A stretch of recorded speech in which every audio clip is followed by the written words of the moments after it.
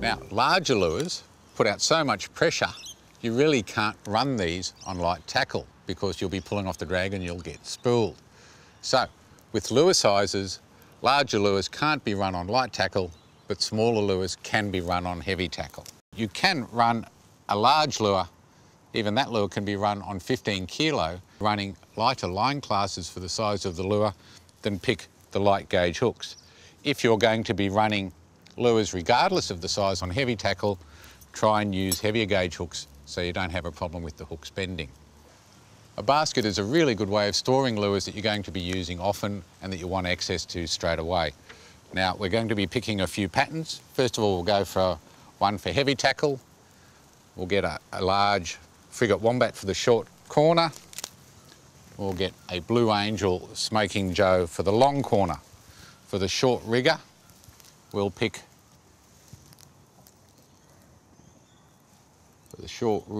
we'll get a Fuzz Rat. And for the long rigger, of course, the Lumo Sprocket and a backup and Illusion Sprocket. Okay, those are the lures for the heavy tackle fishing. All the reels and rods and reels are going to be 80 pound or 50 pound or heavier. Okay, that's that tray ready. Now that's how most people would choose a pattern for heavy tackle, but it's not what I would start off with. Because we don't know what size bait the fish are feeding on, I think it's much better to start off with a much greater selection of sizes of lures, regardless of the line class that I'm using. Now, I'll show you what I mean by that.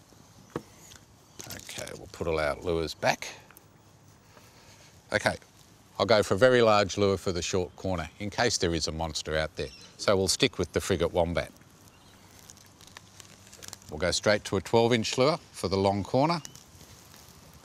And we'll go for a Pink Angel sprocket. So that's going to be on the long corner. Now you actually see that I've actually got all of these lures with lots of different ways of putting the leader on the lure. Here I've got a cable tie. Now that cable tie tells me that that lure has not been used since it was rigged and checked. Remember we used the scales to check everything? That one has been checked because it's got a cable tie on it.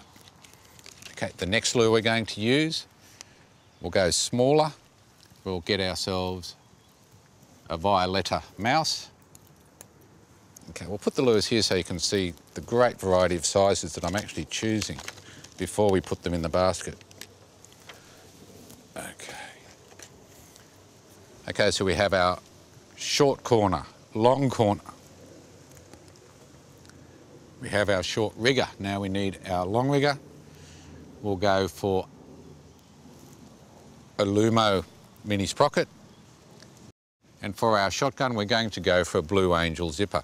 Now we've got a great variety of sizes now. Once we start catching fish, we'll have an idea of what they want for the day and we'll start using more of that size. Also, once we get an indication of the colours that they're eating on the day, we might change one or two of the lures to that sort of colour. For example, if the purple goes off, we might change that over for another purple. If the Lumo goes off, we may change that over for another Lumo or an Illusion. So we basically start off with a pattern that gives us as big a variety of lures as possible. Now we also have our hybrids. Now you'll notice that I haven't chosen hybrids in with the skirted lures. Now although the hybrids will work fine with normal skirted lures, they work best all on their own. So we'll actually put together a pattern of the hybrids. The hybrids have the advantage of working at much slower speeds, but we also have the distinction of the different head shapes. For example, here we have the rounded head, that's called the destroyer, and we have the sharper edged head, and that's called the schooner. Once again, the rounder the head, it goes in the short positions, and the sharper heads goes in the long position. So let's come up with a pattern of this. Once again, we'll vary the sizes, and we'll see what we can do for a pattern. So, for the short corner, we've got a dark lure here. It's a purple, so we'll use that in the short corner. It's got a rounded head. It's a destroyer, so that's perfect. The next position we want is the long corner. Okay, for the long corner position, we'll go for an 8-inch blue and silver in a schooner. Now we need a short rigger lure. So we'll go for another purple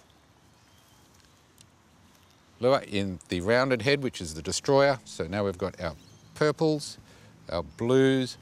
Now we need a lumo, so we'll go for a 6-inch lumo on the 4th lure. And for the 5th lure, we'll go for another blue and silver. So once again, we've varied the sizes. Now we've got the largest variety possible. Okay, we'll put those in a tray. So that's our second spread. Now quite often there'll be situations where you see a school of fish, but you really can't troll your lures through them, or you see a sleeper on the surface. So it's a really good idea to have a couple of lures on hand, on spinning outfits, ready to throw at fish. And once in a while you might just see a school of fish down deep and you can't get a bite out of them. It's worth having a deep diver on board, ready to go down in the depths. And this one's a very deep diving, and it's an X-Rap Rapala, a very good lure for those sort of situations.